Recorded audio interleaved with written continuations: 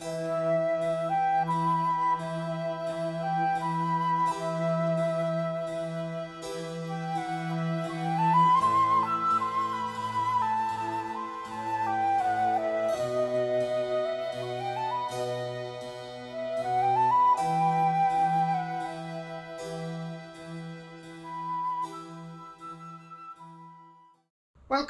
I want quickly to say something about the Lamplighter Group. So the Lamplighter Group is a fantastic group. It is finitely generated but not finitely presented. So there are relations.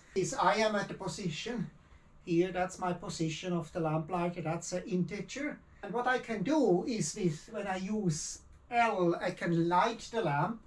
I can light or extinguish the lamp. So when I apply L here, I would actually extinguish the light. And then I can also move. I can move over to the right or to the left. So that increases n, that decreases n.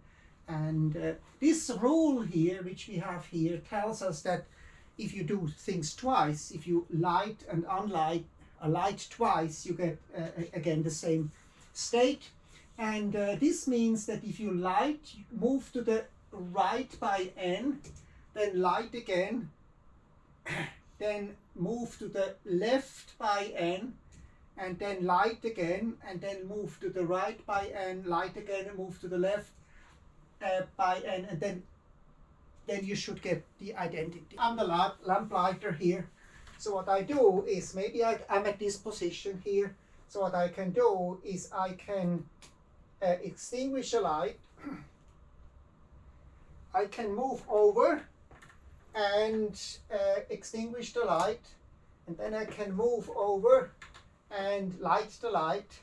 I can move over and light the light, and can move over again. And then I have not changed anything in this. I'm excited about it because it's also a prototype where you see the semi-direct product here. So these are all the finite beam configurations you have on the integers, and this is the base, which is Z. So I said that it's a non-abelian. It's also a non-natural group, and the reason is because the integers are not natural. So there are other group structures which you can, so on that set of that metric space, and so that the metric space alone does not determine the group. But you can make it, you can actually make it, extend it in the same way that the integers have been extended to the dihedral, infinite dihedral group. You can also just now use, instead of a translation, you can use AB. So A square is the identity, B square is the identity, AB is the translations. Make it the cox of the group. That's usually happening if you kind of go into this dihedral world, then you get something natural.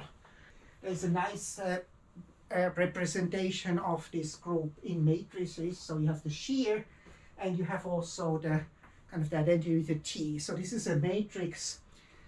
When you invert it, you get the T minus 1. So when you look at the group generated by these matrices, the multiplicative group generated by these matrices, then you have in general, what you get is the general element is here just a polynomial in t minus 1, and then you have n and 0, 1. Polynomial in z2 t to the minus 1. Maybe that's the. This also can be generalized. Of course, you can take, instead of the integers, you can take, for example, a circular group. We have a finite group, a cyclic group, and over every point we have a light on or off. Turn on here, and so on. I can do arbitrary things. I can move around, and I can turn on and off lights. And it's clear we can do that over arbitrary graphs. We can do that over arbitrary also state groups. In this case it's C2. And I like this also because it's really what happens in the Rubik cube. So what you have in the Rubik cube, you have not the light on and off, but you have 3 positions, the 3 rotation positions which are possible for every of these cubes. And what happens is the base group is S8, all the permutations.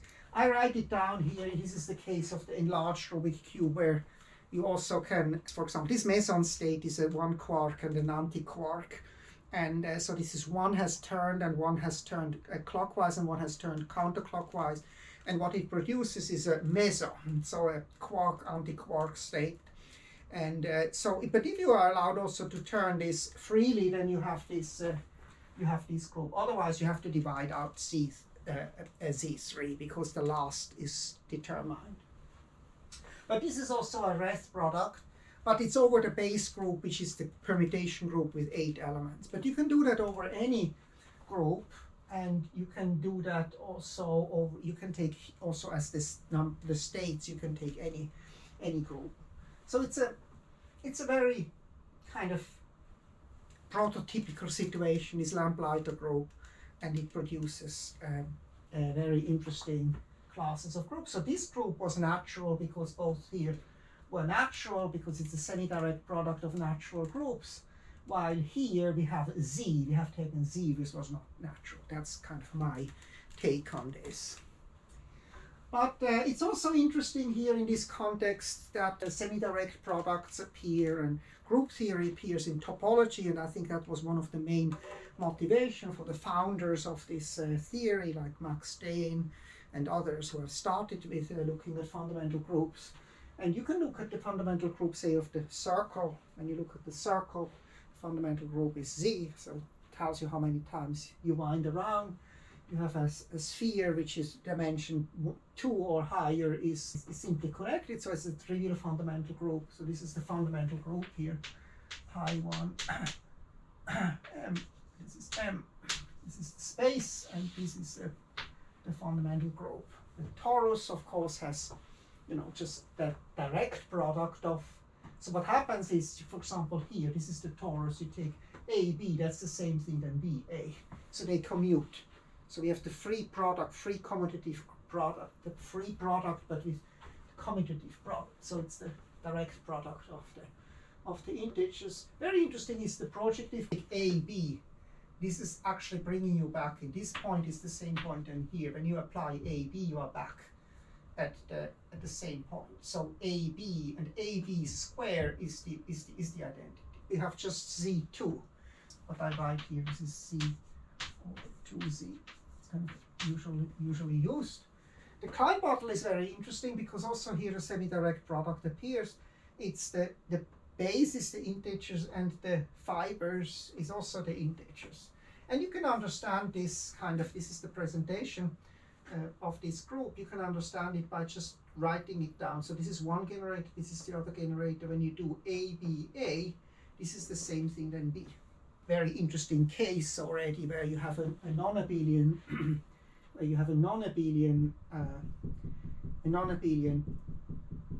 fundamental group.